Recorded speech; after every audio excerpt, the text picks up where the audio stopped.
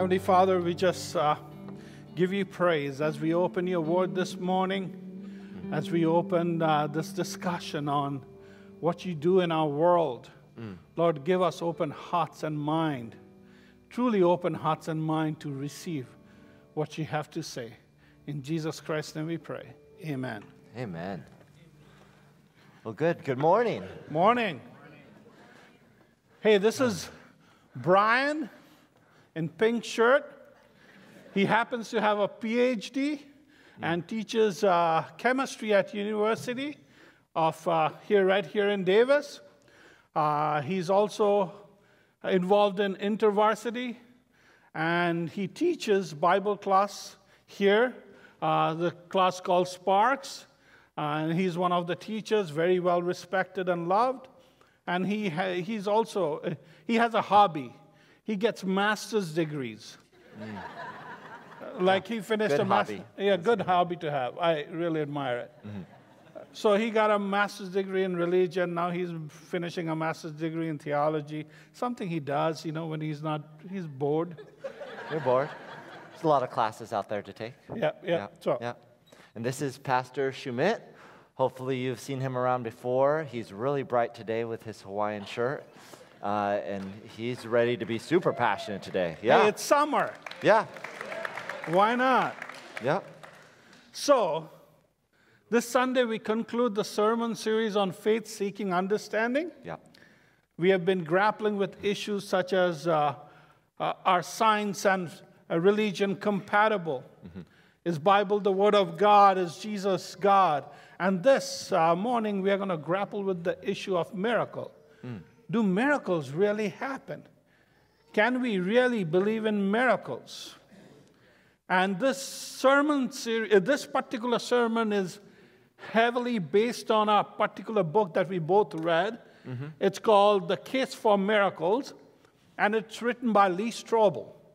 If you know anything about Lee Strobel, was an atheist, a journalist in Chicago. When his wife gave her life to Christ, Lee Strobel says, you know what? She's changing. I just got to go on a journey and prove Christianity wrong. And he took this journey, interviewing people, researching evidences, and then at the end, he himself gave his life to Christ. He took a 60% pay cut and became a pastor, and now he writes. And he wrote this amazing book, very readable. Yeah. Got great stories, great arguments. So if you're looking for a book to read this summer, this is the book to read. It will increase your faith. Well, I want to share a passage with you. This is good, so I'm going to stand up for this one. This is Matthew 8. Yeah. Stay seated, please. All right. Oh, yeah. It says, when evening came, many who were demon-possessed were brought to him, Jesus, and Jesus drove out the spirits with a word and healed the sick. And we wonder when we read passages like this, is this only for the New Testament and Jesus, or do things like this happen today? When several years ago, my wife, Peggy, and I took some students on a mission trip to China, and it was a 6-week short-term mission. And all was good, except we had that one student. And this one student, she was, as soon as we arrived, was not having a good time. She had a difficult time transitioning with the culture. She had a very difficult time there, and she just didn't want to be there. She didn't want to go home, but she just didn't want to be there. And so we talked to her, and we went through orientation in Beijing, and then we took an overnight train ride to our host city, and things just continued. She continued to be discontent and despondent, and my wife, Peggy, has a counseling background. So she talked to her, and other people were talking to her, and my wife discerned that this is kind of beyond reason. This is getting beyond what counseling could help. Why not pray? So we did. And we decided to pray, and ended up gathering the whole team of about 20 people. And we were praying, and we thought, let's read a passage. So we found a passage on God's love. We thought, Scripture is just based in truth, in God's Word. We wanted her to read it, And she said no. She couldn't read it, she said, and she didn't believe it. So I was shocked with. And then at that point is when she started convulsing. Her whole upper body, she started stuttering, and her voice changed at that point. You can imagine a group of 20 students freaking out who have never seen something like this before. And so we continued to pray. And each time we prayed for something that was theologically significant, the convulsions would increase. So it turns out that she had a lot of unforgiveness issues that we had to go through person by person. And this was taking so long, every once in a while we'd take a break, and she would go back to her normal self. We would pray again, and she would start convulsing. Well, we gained ground slowly over time, going through different scriptures and having her ask for forgiveness, to a point where it stopped. But it was so late, I sent everybody back to their beds to go to bed. We saw her the next morning, and she was just a completely different person. She was smiling for the first time in a long time. Her countenance was completely different. And I can tell you, everybody that we took on that trip counted that night as the most significant night that whole summer, because they saw God work miraculously, just as we saw in the scripture that we had read. I mean, my interpretation was it was nothing other than a miracle that could have made that sort of significant change. Yeah, and it's all across the world. You look at countries in Middle East, Africa, India, they're reporting miracles. When I visited India a few years ago, I visited a covenant church, and I met the pastor, Paul Devakumar, and he was sharing the story that he took a team to do evangelistic work in a village in Orissa. It's a state, and the state is very Hindu. There are a lot of radical Hindus in that state. And in this little village, the head of the village told Paul Devakumar that, get out of my village, otherwise I will kill you. I will give you one night. If you are not out of my village by this morning, you will be dead. They decided, you know what, we are just going to trust God and stay and pray. And they prayed all night. When the morning came, they got the report that the head of the village had a massive heart attack and died. Coincidence or miracle? You hear about dreams and visions in the Middle East. A Christian man in Saudi Arabia had this inner urge to go to a marketplace. And when he went to the marketplace, this woman was yelling at him, "Hey, you were in my dream." And he goes, "What?" He goes, "Yeah." And this woman with burqa, completely covered up, says, "Last night I dreamt, and Jesus was in my dream, and you were with Jesus, and Jesus told me that you're going to explain to me all things." What do you make of that? What do you make of that? And now it's hard for many people, especially in the U.S., to believe this. And so we wanted to discuss that a little bit. And I've got some statistics because everybody likes numbers. And there was a national survey by Barna across the U.S. And they asked, do you believe in miracles? And actually 67% of Americans said yes and 15% no. And that's higher percentage among evangelicals. And among the no, they tended to say no because either they think the supernatural doesn't exist or that science has disproved the whole concept of miracles. It's kind of interesting in this survey, there's... you want to stand? Oh, gosh, yeah. Should I stand? Just it is numbers. Yeah. Yeah, we should stand for numbers. There was this one... occupation that was significantly higher than a lot of the other occupations of believing in miracles, and that was physicians or doctors. I think that makes sense because they get to see sometimes things that doesn't go as how nature has planned it. Now, also, what's really interesting, 38% of people said they had experienced a personal miracle. And I'm sure there's people here today that you've actually experienced personal miracles in your life. For when people are skeptical of miracles, which is understandable, I think it's a matter of worldview. We talked about worldview a few weeks ago. That's how we view the world. Like there's a Christian theistic worldview, believing in God. But there's also the naturalistic worldview, that nature is all there is. So that there is only nature and there's only matter. And that worldview believes in what we might call a closed universe or a closed system, that nothing can penetrate in. What you see is what you get. But the Christian worldview believes in an open system so that God can reach into our universe and intervene in our world.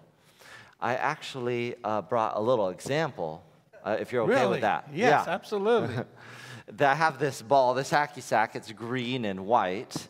And, of course, you know the law of gravity. If I hold this up, you would expect, if I drop it, it's totally going to fall. Now, you would have expected it to fall on the ground. But I intervened. Yeah, he intervened. This is a silly analogy. Did you have more to say about your intervention? No, you finish. Okay, Yeah. Okay. You looked really excited. Yeah.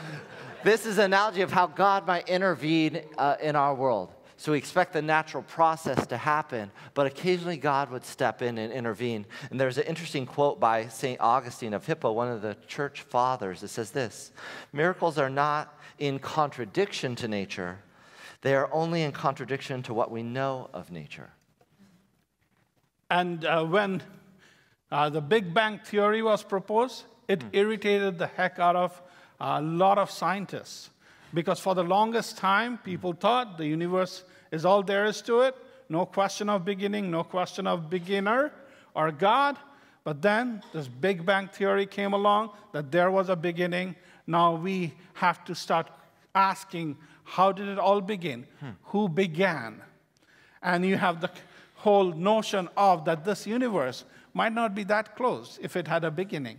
There might be something outside or someone outside who could easily meddle with the law of nature. But that's just one reason why people usually... I need this back. Okay. I get that back, right? People usually do not believe in miracles because they have this naturalistic worldview. Yeah. But there are other reasons. One of the reasons why people hesitate to believe in miracles or claim to believe in miracles is because they're embarrassed. Honestly, we have seen flashy TV preachers, fake faith healers who pretend to do miracles and give Christianity and miracles in general a bad name.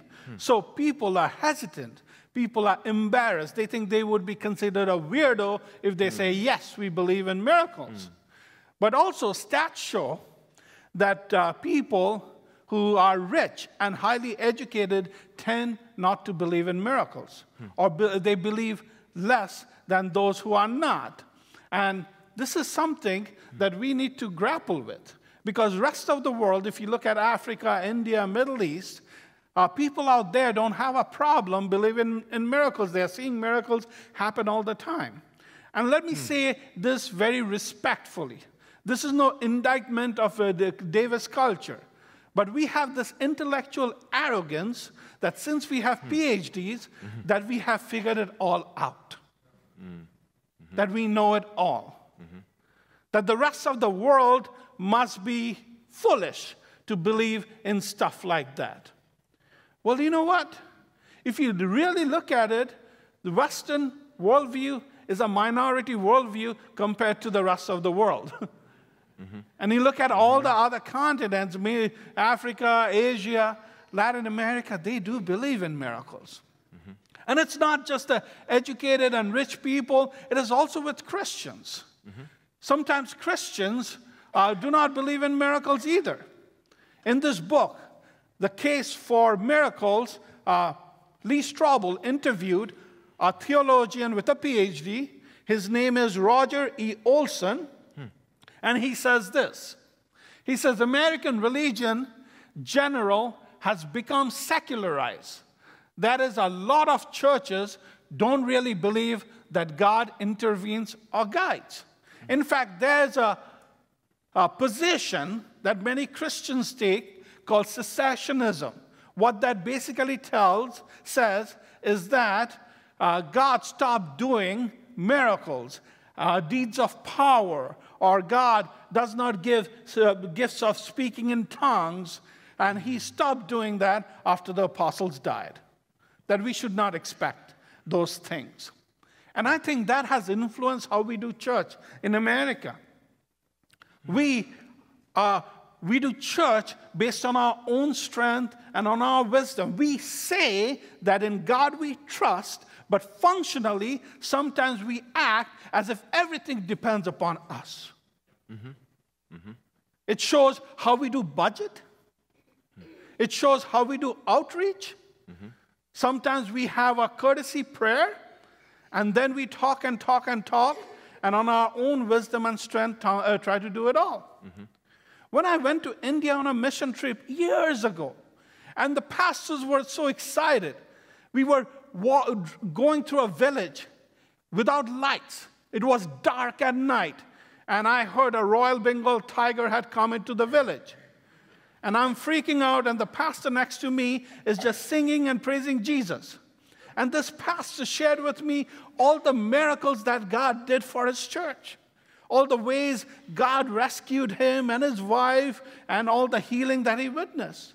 So I come back to Indiana to my church, and I'm on my knees. I says, God, I want to see miracles. Why am I not seeing miracles in my ministry context, in my church? And God whispered back and said, you have money.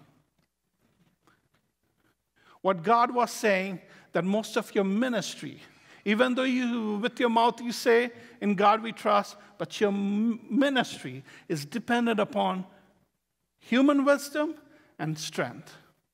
Until you learn to completely rely on me, God, you will not see the miracles that I'm doing in other places. See, sometimes with our mouth we say we believe, but intellectually, deep inside, we doubt if God still does miracles. And we don't live our ministry life out of that boldness or conviction that Apostle Peter had. When Peter, in Acts chapter 3, we read this. It's coming, wait.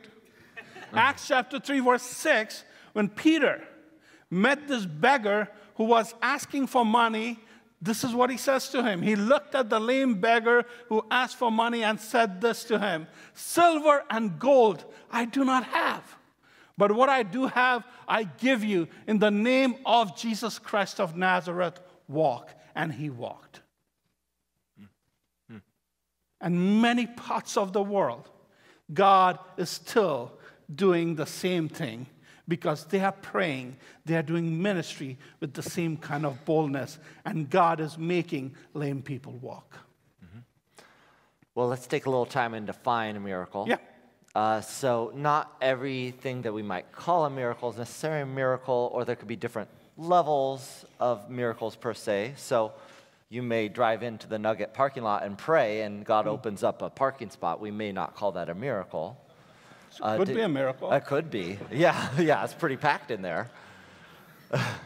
Or, finding a parking spot in downtown Davis when the semester starts or the school starts. Right. That's a miracle. Amen to that, yeah.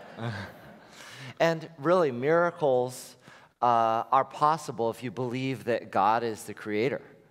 I mean, a miracle that he does today would be mere remedial work compared to making the whole of creation. There's a definition we wanted to give you by Richard Purtell, and it says this. A miracle is an event brought about by the power of God that is a temporary exception to the ordinary course of nature for the purpose of showing that God has acted in history. So it is something that it's not really repeatable, but it's something that God does, and it shows his glory. For example, the parting of the Red Sea. Or Lazarus died, and Jesus raised him back from the dead. They didn't go and test that miracle by axing Lazarus and saying, oh, I wonder if Jesus can do it again. It was something that happened. It showed the glory of Jesus, and then Lazarus went on to live until he died a natural death. Did you want to add anything to that? And God does miracles in our everyday life. And I'll just share a real quick one without going into details because of time. When I interviewed for seminary education, was talking to the admissions director, great guy. He said, Sumit, do you want to go to seminary? I just want to caution you, you're in the Midwest. We don't have any Indian pastor. Back then, there was not even a single Indian pastor. And it would be hard for you to get a job. Guess what? I never had a problem. Even before I completed my bachelor's degree, I served as pastors at different churches in small-town rural churches. Sometimes God does stuff like that. Most of our examples today are some of the bigger examples, just so you know. And I wanted to share one about physical healing.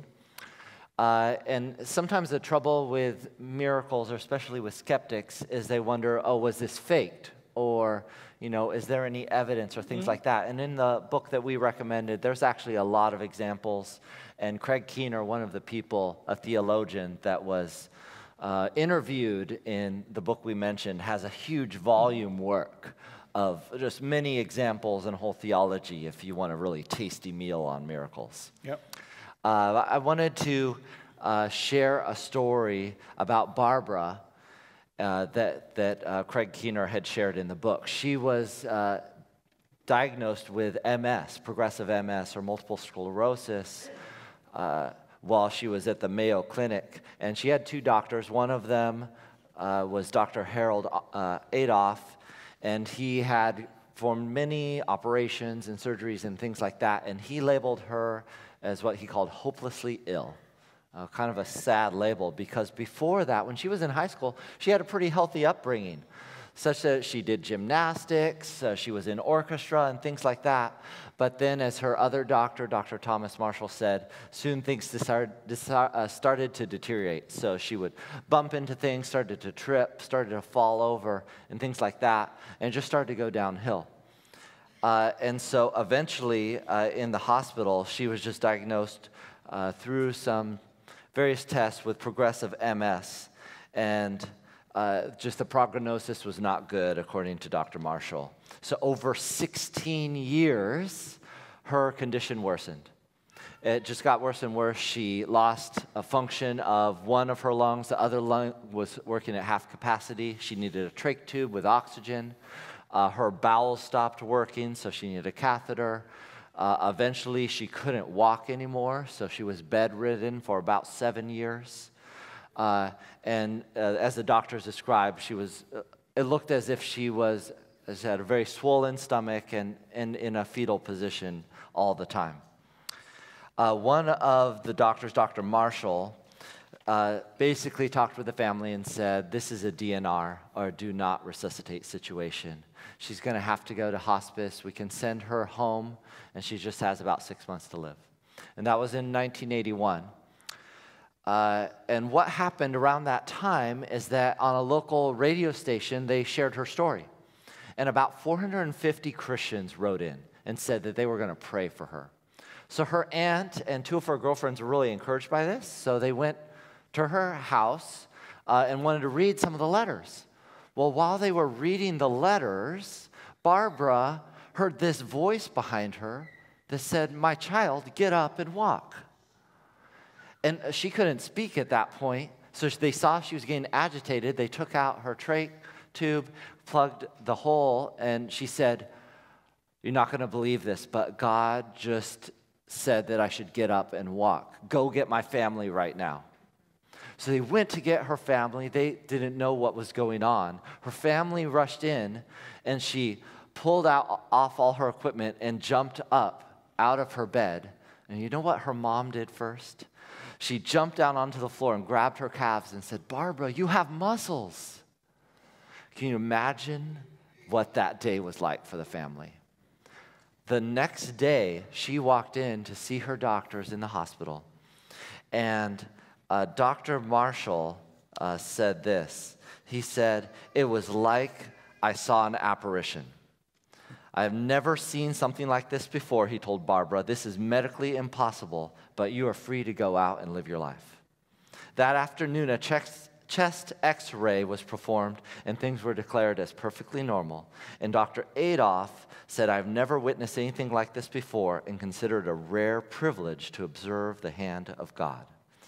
Barbara has now lived 35 years with no recurrence of her illness, is married to a minister, and serving others with her life. I mean, it's just amazing. Amen. What do you say to that? Yeah.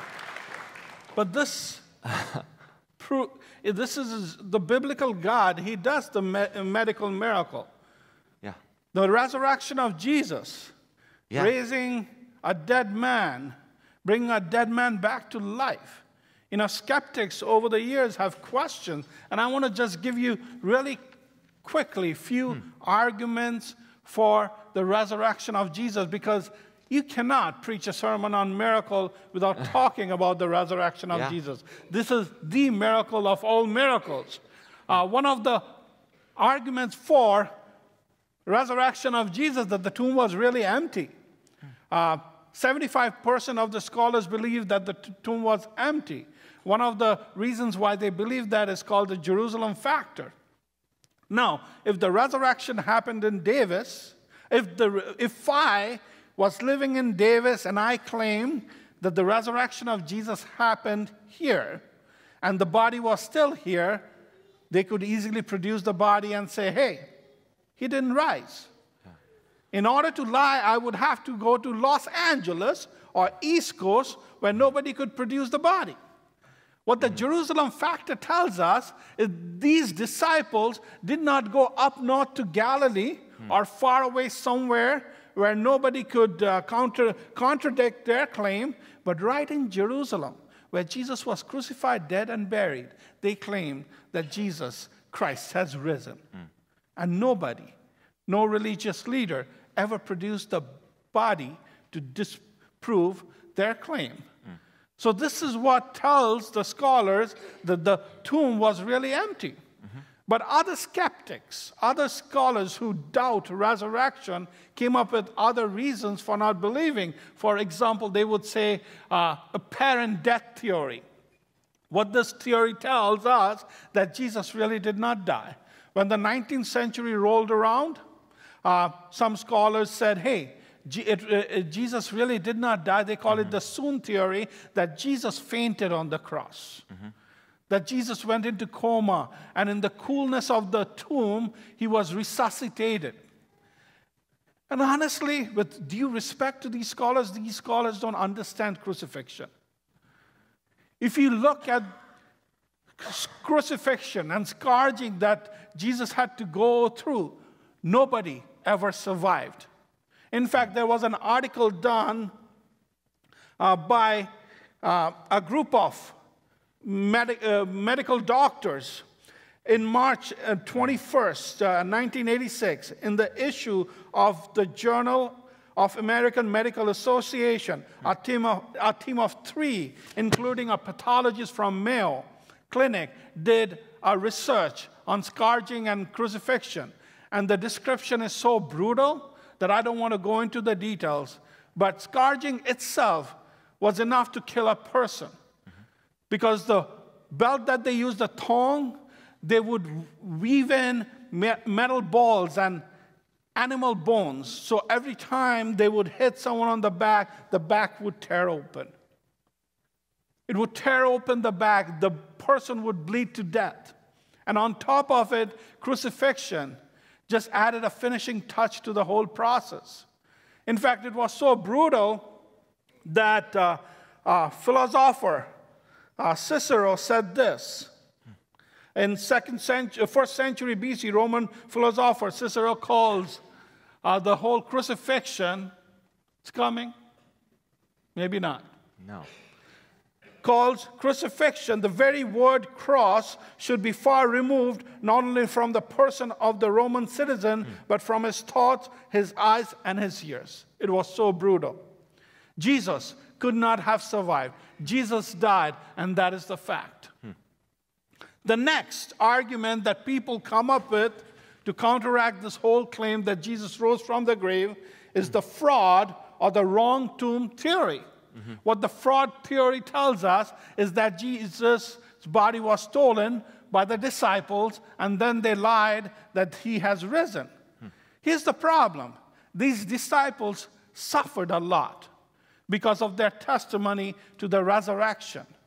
They died. Many of them, like Peter, was crucified upside down because he believed that Jesus rose from the grave and that he needed to follow Jesus. If you look at the whole biblical story, these disciples were not brave people. Actually, when Jesus was crucified, they ran away. They hid out of fear. So what happened on the Easter morning, that their characters changed. They became bold, that in Jerusalem, they were claiming that Jesus Christ is the Lord, He's God, He has risen from the grave. The fact is, resurrection happened. They saw through the resurrection a God who is for them. They had no fear of death anymore because this God raises people from dead. And they were bold to proclaim Jesus has risen from the grave. Now, as I was explaining this to a particular individual in Indiana, and he said to me, then what about the terrorists? They also die for their beliefs. Doesn't that make their belief also true? Not so. See, here's the difference between the disciples of Jesus and terrorists who die for beliefs. These terrorists were taught something that they are willing to die for. These disciples were not taught. They themselves were teaching others. They were the witness to the resurrection. Now, I could likely die for a lie which someone taught me, but I cannot die for a lie that I myself manufactured and know to be not true. That's the difference. The disciples of Jesus, if they had stolen the body, they would not have gone on to suffer and die for it. Secondly, Apostle Paul was a persecutor of the church. He was not one of the early disciples. A missing body would not have convinced Apostle Paul that Jesus has risen from the grave. He would have said, oh, they stole the body. The only thing that could convince Apostle Paul is the real resurrection, and that's exactly what happened. So this theory, this fraud or wrong tomb theory, really doesn't work. And by the way, if they did go to the wrong tomb, there was this religious leader named Joseph of Arimathea who was in charge of burying Jesus, who buried Jesus, would have just come out and said, hey, you guys went to the wrong tomb. This is the tomb. Here's the body. Your idea of resurrection is not true. But that didn't happen. Then the scholars come, the skeptics come up with this idea of hallucination theory. What they say is the disciples hallucinated. Their argument is that people go through grief hallucination when people lose a loved one. And that's exactly what happened with the disciples, that they hallucinated. One psychologist, his name is Gary Collins. He wrote many books. This is what he says, that it is possible for an individual to hallucinate, but you cannot have a group hallucination. Just like you can have your own dream, but a group of people cannot have the same dream. Like my wife and I cannot at night dream together we are in Hawaii. That would make for a wonderful, cheap vacation if we could hold hands and dream the same dream. It doesn't happen. And the Bible tells us Jesus appeared to many disciples at the same time. Not just one by one, but to a group. They cannot all be in the same mindset to hallucinate. And lastly, Apostle Paul was not grieving. He was persecuting the church. He was not in the mind frame to hallucinate anything. It was the real resurrection of Jesus that convinced Apostle Paul that God raised him. And this fits the character of God. He's the God who raises people from dead. He's the God who is still alive and raised Barb from his bed, from sickness to life. Because he's a miracle-making God.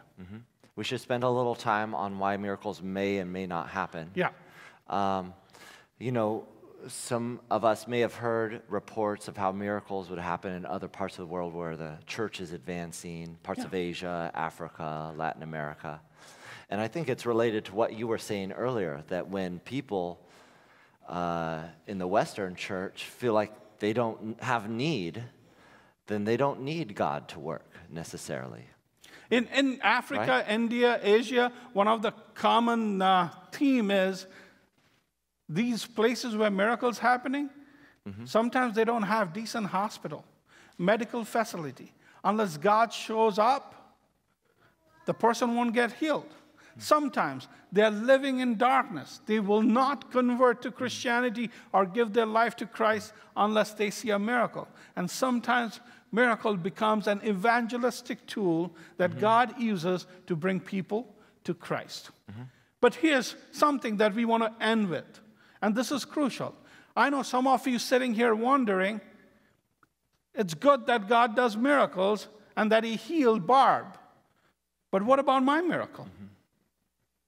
How come my prayer didn't get answered? How come I am still struggling with sickness, going through chemotherapy? How come my loved one died and I prayed and God did not answer my prayer with a miracle?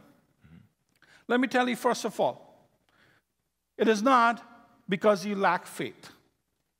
Some Christians have done real damage to other Christians by saying it is because you don't have enough faith that you didn't get healed. Baloney. Let me give you two examples. One comes from 2 Corinthians, Paul, chapter 12, verses 7 through 9. Paul writes, "Therefore, in order to keep me from becoming conceited, I was given a thorn in my flesh, a messenger of Satan, to torment me 3 times. I pleaded with the Lord to take it away from me, but he said to me, 'My grace is sufficient for you, for my power is made perfect in weakness.'" Paul prayed for healing, but his prayer was not met with a miracle. God said, "I'll give you grace to sustain you, but your pain is still going to be there."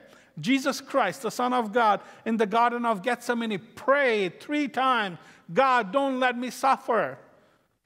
But God didn't answer his prayer with a miracle. He went on to suffer and die for the sins of the world. So if you are suffering and prayed and your prayer was not met with a miracle, you're in good company. You're not alone. So it makes you wonder why God allows so much suffering when he can easily do many miracles. Here's why. This is what I think. I don't have all the answers, but this is what I think why God allows suffering to a certain extent. Paul, in Romans chapter 8, writes this, "And we know that in all things God works for the good of those who love him, who have been called according to his purpose. For those God foreknew, he also predestined to be conformed to the image of his Son." What Paul is basically saying, that in all things, by the way, chapter 8 of Romans is all about suffering. In all things that we suffer, God is working for the good of those who love him. And what is that good? It is not worldly good. The good that Paul defines here is that we become more like Jesus. For those God foreknew, he also predestined to be conformed, to become more like Jesus, conformed to the image of his Son. And guess what?